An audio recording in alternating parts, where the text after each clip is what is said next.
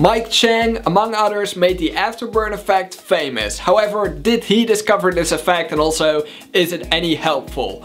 Those who believe in the afterburn effect think that doing certain exercises with a high intensity can actually increase your metabolism and also will help you to burn more fat. And actually they think that these exercises are directly burning fat. This isn't the case. As I said before, the only way to lose weight or to lose fat is to eat less calories than you burn. So basically you could also burn more calories, and that way your body is going to use your body fat. There has been something around that's called the EPOC, which is actually kind of the same, and maybe it is even the same but under a different name. EPOC stands for excess post-exercise oxygen consumption, and basically this means that you're going to need more oxygen after an intense workout such as high intensity interval training or heavy lifting. Now, besides the fact that high intensity training and heavy training require more oxygen after a workout to recover from it, it also helps you to target the fast twitch muscle fibers, and these fibers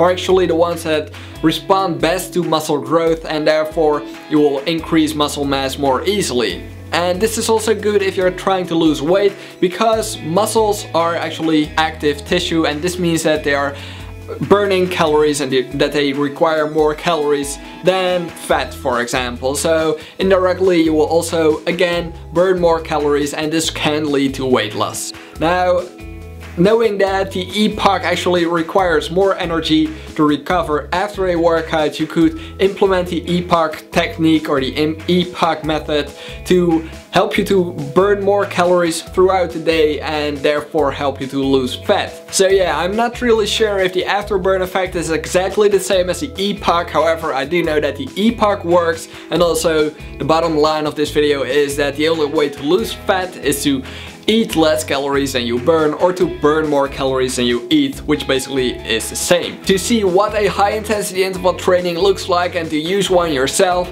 check out my website, subscribe for more. Thank you for watching, and I will see you next time.